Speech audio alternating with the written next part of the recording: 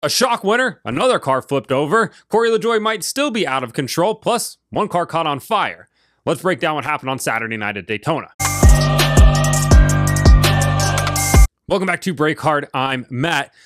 Listen, Harrison Burton did something that Matt DiBenedetto never could, win a NASCAR Cup Series race for the Wood Brothers. Harrison Burton scored a shock victory Saturday night at Daytona, picking up his first Cup Series victory, the 100th NASCAR Cup Series victory for the Wood Brothers, all in a season where he got fired, as he noted in his front stretch interview after the race.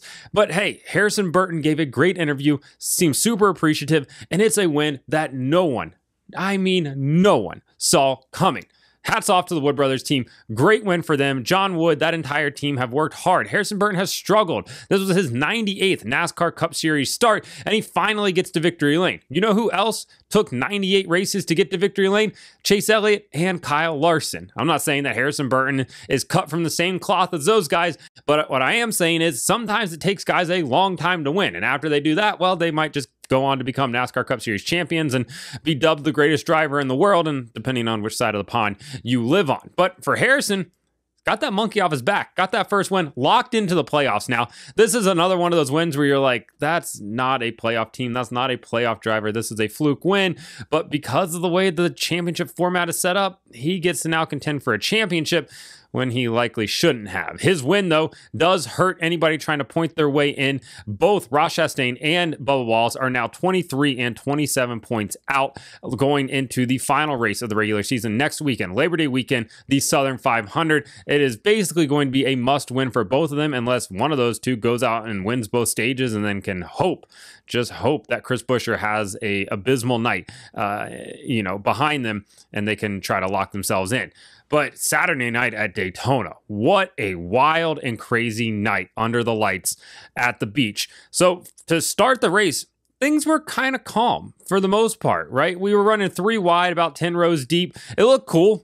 It was fuel saving, like they're all driving a bunch of Honda Insights, but it still looked cool. And then you got some guys making some moves here and there. You're like, all right, we're moving along. We're moving along. Then we have some pit stops, and Denny Hamlin lit Daniel Suarez's car on fire like they were in a live leak video. So the 11 car goes to leave his pit box, and when he does and he fires off, he sparks, and that then lights his pit box, which then lights the 99 car on fire like it's a Looney Tunes cartoon. Suarez then goes around the racetrack, fully engulfed in flames by the time he gets back to pit road. Could not have looked calmer. Give the guy the nuclear codes, because he was not even fazed by the fact that his entire car was on fire.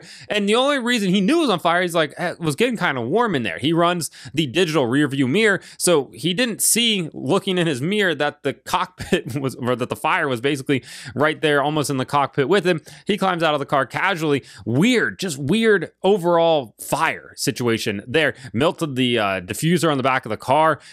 Just NASCAR ruled it a mechanical issue, so they were able to repair the car if they wanted to, but an odd sort of fire that I don't think we've seen happen in a long time in the Cup Series, if ever, where another car sparks a fire, it spreads across the pit box and then engulfs the other car. Just an odd look all around. And then we get back to green flag racing. We get our first big one. That would be caused by Corey LaJoie. Last weekend at Michigan, after he flipped over, trying to side draft the 10 car of Noah Gragson or whatever, Denny Hamlin came over the radio coming to the caution after he passed the flip and was like, Corey LaJoie is out of control, man. His own worst enemy. Once again, on Saturday night, he was maybe out of control again because he caused a big-time pileup. He gets into the back of the 10 car of Noah Gragson and turns him around, and then he collects the 42 of John Nemechek, the 1 of Ross Chastain, and then all hell breaks out behind him. Now, I know Corey LaJoie was getting pushed by the 5 car. The contact that sent the 10 car around, that was caused by the 5 car of Kyle Larson. But Corey LaJoie got Noah Gragson sideways before that final bump that sent him came in from the 5 car. So all around, just a big wreck, unnecessary wreck at the time, middle of the backstretch, collected a lot of cars in it. I mean, a lot of cars, but a lot of people survived it and were able to keep going out of it. Chase Elliott was collected. His night was done from it.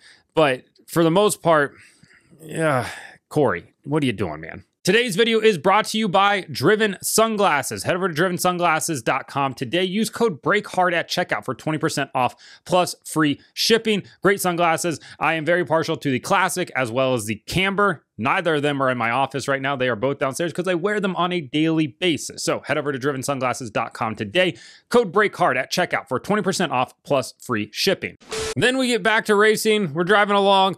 The 43 of Eric Jones has a right front tire go down. Martin Truex Jr. in the back of the pack has some sort of issue as well. And then all of a sudden, Shane Van Gisbergen in that number 16 Colleague Racing car, Colleague Racing, wink, wink, car just absolutely grenaded like it was 2000s NASCAR Cup Series. We haven't seen an engine blow up like that in quite some time. It had to throw the rod right through the side of the block. There's absolutely no way that was just a small failure that caused a lot of smoke. That was a catastrophic failure. He even said after getting out of the car that there was absolutely no warning. It just went boom. It kablamo. If you watched Formula One back on the old Speed Vision days with Matchett and Hobbs, yeah, that was a kablamo moment. That thing just grenaded. Then, on a restart with about 16 laps to go, Brad Keselowski is on the front row. Austin Cindric's on the front row as well. When he runs that Menards paint scheme, man, do you think it's Ryan Blaney every single time you see it? It was not.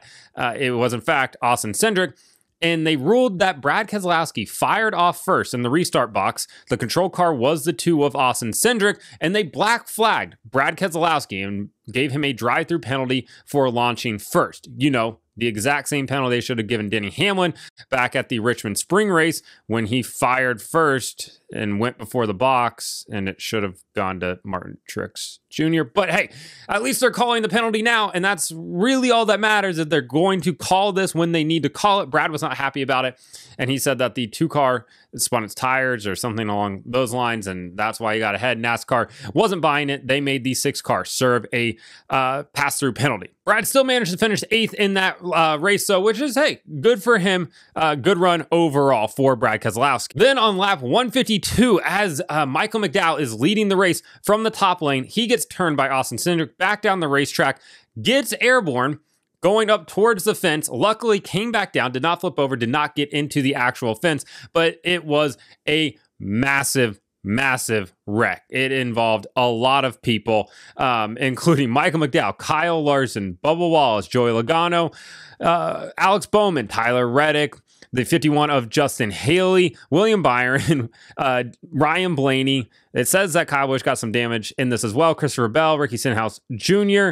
It was a big time accident. I mean, Michael McDowell hit Joey Logano so hard it knocked Logano's glasses off. That's how hard of a wreck it was. But at that moment, you were like, okay, the car didn't flip over. Maybe that extra shark fin that NASCAR added to the rear window of these cars helped keep the car on the ground. After all, we did see the 42 of John Hunter Nemechek also spin on the backstretch earlier in the race, get sideways, didn't flip over.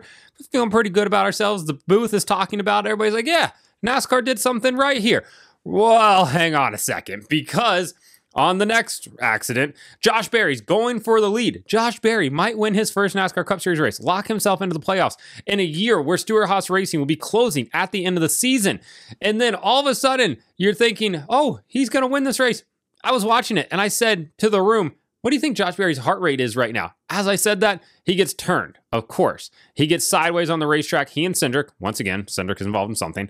They get sideways, and Josh Berry goes immediately up and over. He's on his roof like he was Corey LaJoie at Michigan 1 week ago. Slides into the inside wall at Daytona upside down, nose first. Scary accident.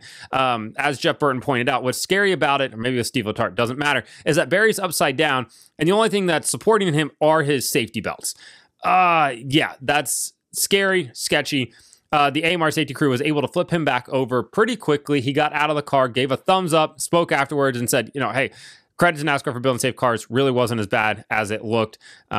Said he was really proud of himself, and that entire team absolutely should be. They ran a great race. They were super competitive all night. Probably had one of the 3 fastest cars there, just in raw speed. So for Josh Berry, bummer of a night for it to end like that, and bummer to see that shark fin not actually work and another car go up and over. The 2 car of Austin Cindric, as he was spinning with him, lifted off the ground twice and then set back down. So thankfully he didn't go over as well, but obviously there's a big time problem with these cars going over. And as some people on Twitter and in the TikTok comments and wherever else are like, you guys have just gotten soft. Cars have flipped over forever.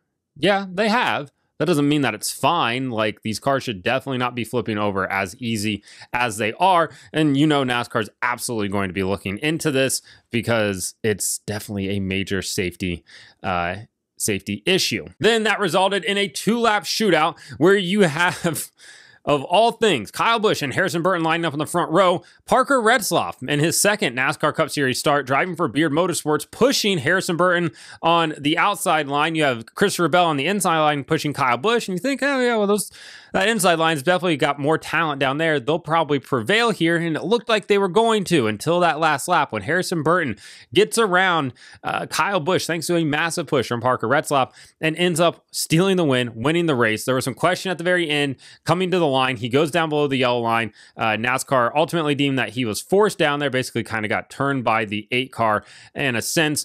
Didn't gain advantage, didn't improve his position. Harrison Burton gets to keep the victory. And all around, wild night. Cody Ware finished P4. That's how absolutely crazy this is. Parker Retzlaff comes home P6. A weird, odd night for everybody at Daytona. But it was an entertaining race, and that is exactly why NASCAR will have it back next year as the final race of the regular season, because you can get a random winner like Harrison Burton to lock themselves in the playoffs and create havoc, which is good and bad all at the same time. This format, man, it is something. So let me know in the comments what you thought about this entire race. Harrison Burton winning, the accidents, the flips, the fire, Joey Logano getting his glasses knocked off. Like and subscribe to the channel. Follow me on TikTok at BreakHard, Instagram, Twitter, and Facebook at BreakHardVlog.